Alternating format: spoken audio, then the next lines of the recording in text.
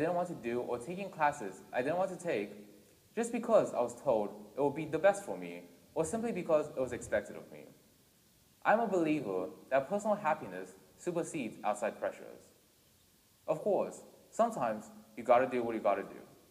I'm not saying drop out of college just because you don't want to go without another plan in life. But be sure to find your true passion.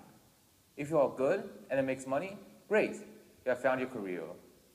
If not, find something similar that you can make a living off of.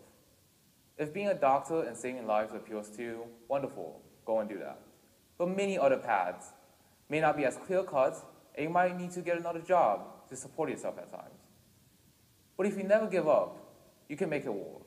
No matter what, if you are passionate and give it your all, you will succeed.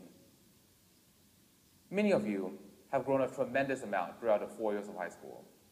In the next few years, whether that will be spent at college or elsewhere, will be a crucial moment in your life. For many, it will be a first time living by yourself and being independent from your parents. No matter what your plans are, these few years will set a foundation for what the rest of your life becomes. Don't waste these few crucial years. Remember to keep on learning, keep on growing, and to keep on pursuing what you love. As I end my speech, I'd like to thank everyone for coming, especially all the teachers, students, and faculty for making the school what it is.